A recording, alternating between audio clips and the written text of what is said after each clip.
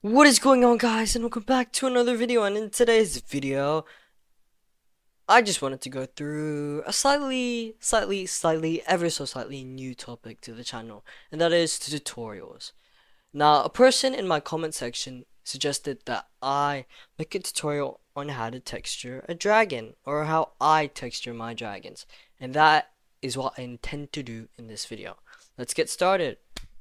Part 1. So I'd recommend getting yourself familiarized with the basics of Blockbench before attempting any sort of overly average creation. But in case you don't know the basics of Blockbench texturing, let me just quickly go through a few things.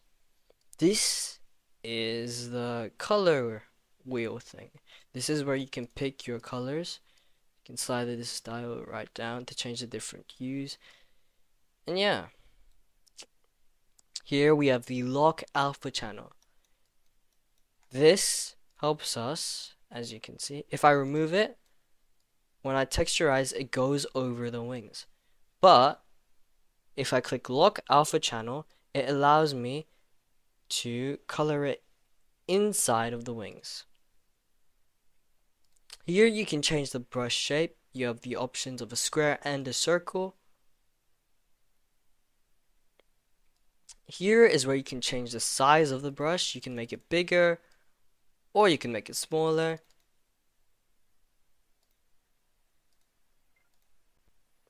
Here you have the opacity of the brush. You could make the brush appear darker, or you can make the brush appear lighter. As you can see, you can barely see it. And this is the softness tool. You can make your brush really soft or really not soft, as you can see there. Okay, enough explaining. Let's get right into how I texture my dragons. So to start us off, I usually start with the darkest color on the dragon, which in this case is the underbelly. So I use the color picker tool to right click the color and it appears here. So now I've selected it.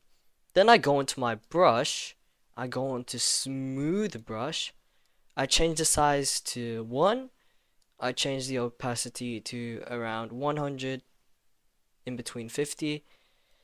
And then I change the softness to, let's say, 50. Then I slightly start to go around the edges with the color I have chosen, as you can see. And I do this multiple times until a gradient can be seen, as you can see here. And I continue the same pattern throughout the underbelly. It's pretty simple. Just make sure you don't go like this and just keep on overdoing it so there's no gradient, or B, underdoing it and just creating like a gradient instead of actual texture. You want it to be in the middle of both extremes.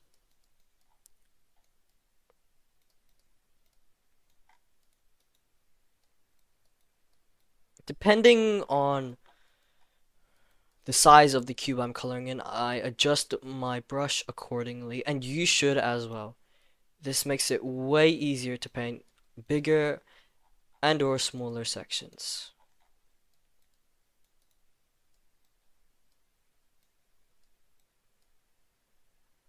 Okay, I'd say that looks pretty good.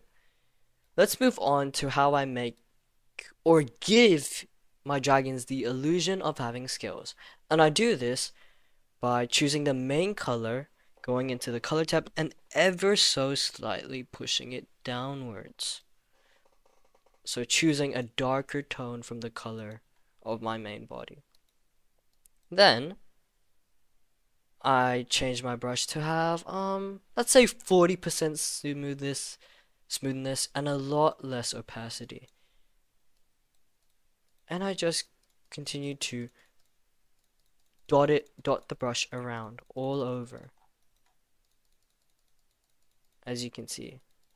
it gives the illusion of scales. Now let's do that to the head.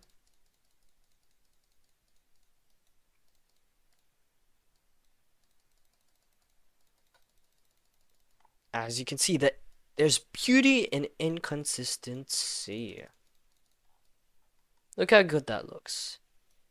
Now for the final step, I'm gonna show you how to do the top layer or your lightest color of your dragon.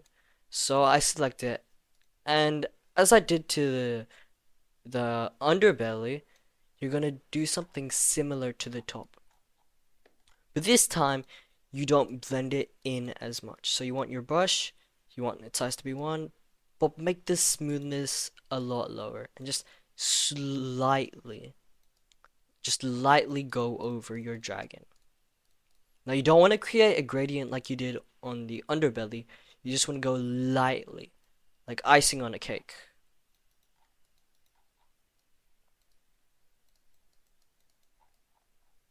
As you can see, our dragon is starting to look like it has a lot more life in it.